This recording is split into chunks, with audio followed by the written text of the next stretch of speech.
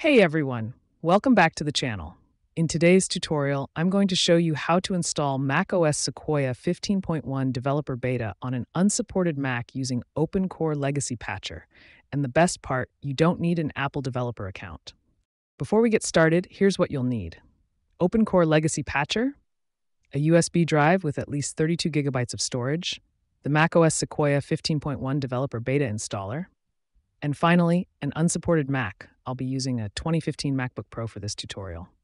Here's a list of other devices that OpenCore Legacy Patcher supports and can install macOS Sequoia.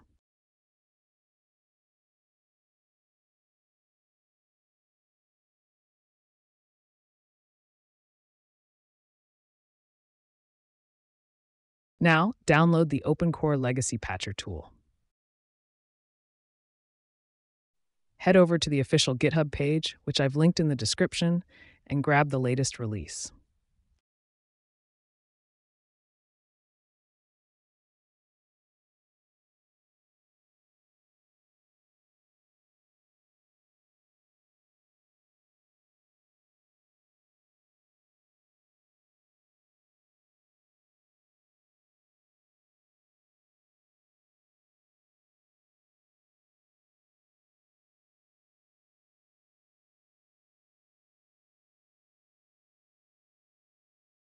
Once downloaded, go to the download location and open the OpenCore Legacy Patcher installer. Follow the standard installation process.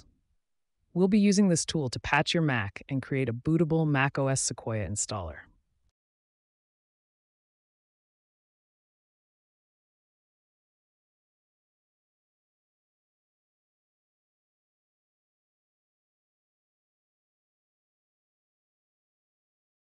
The next step is to download the macOS Sequoia 15.1 beta installer.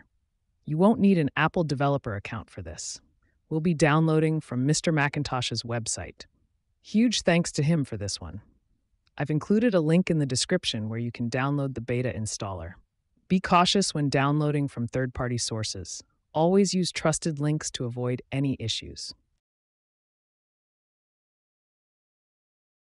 Once downloaded, go to the Downloads folder and open installassistant.pkg.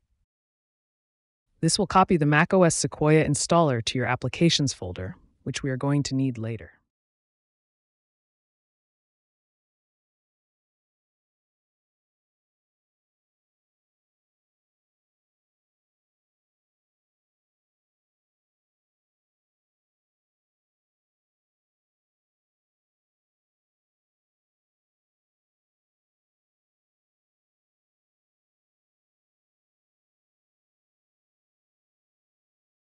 Now that you have the macOS Sequoia installer and OpenCore Legacy Patcher, it's time to create a bootable USB installer.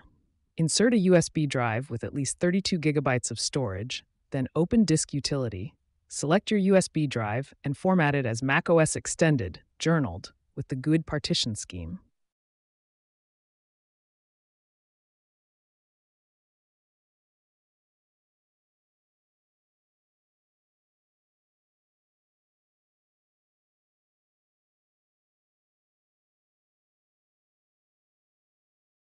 Next, launch the OpenCore Legacy Patcher.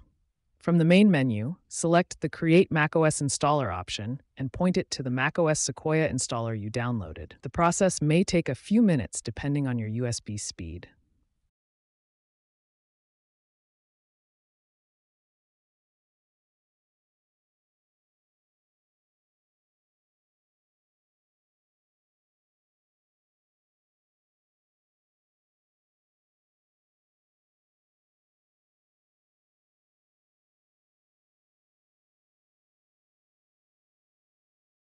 Once done, the USB will be ready to install macOS Sequoia. After the installer is created, you will be prompted to install OpenCore the USB's EFI partition.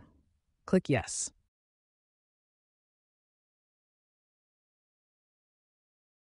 Choose your USB flash drive and choose the EFI partition of your USB.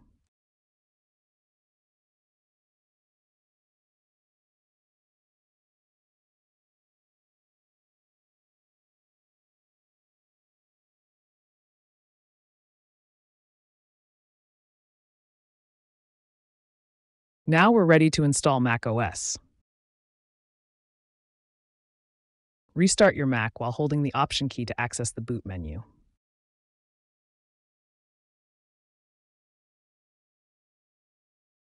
Select your USB drive from the list and boot into the OpenCore installer.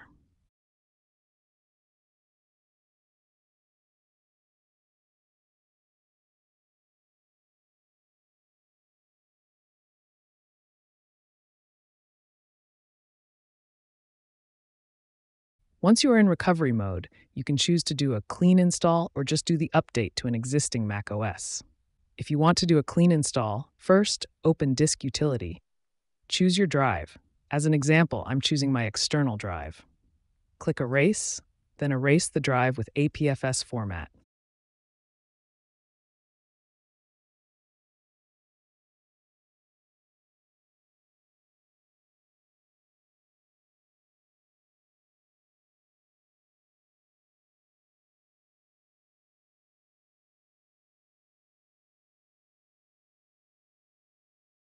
After erasing the drive, you can now proceed to the macOS installation.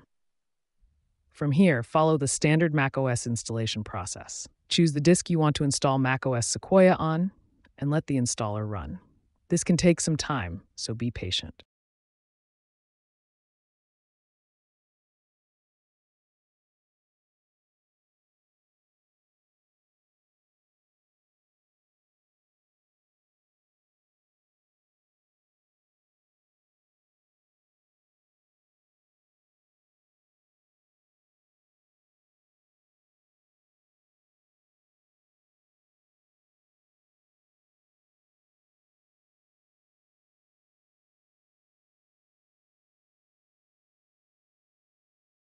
During the installation, your Mac will reboot multiple times. For me, it's about 3 to 5 times, so just sit back and let it do its thing.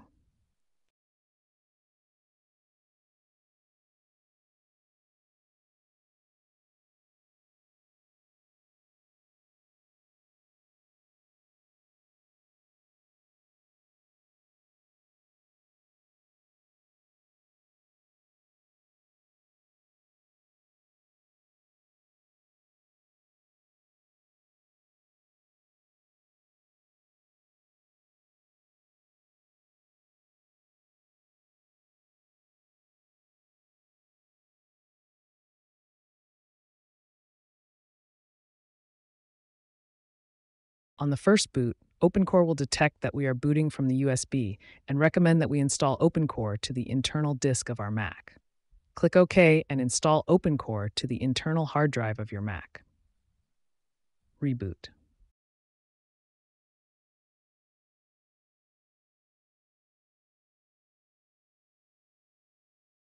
Once macOS Sequoia and OpenCore is installed, there's one final step, applying post-install patches. This step is crucial for getting everything, like graphics, Wi-Fi, and more, working properly. After rebooting, open OpenCore Legacy Patcher from Applications. Select Post-Install Root Patch and let it apply the necessary patches for your Mac. Once done, reboot your system.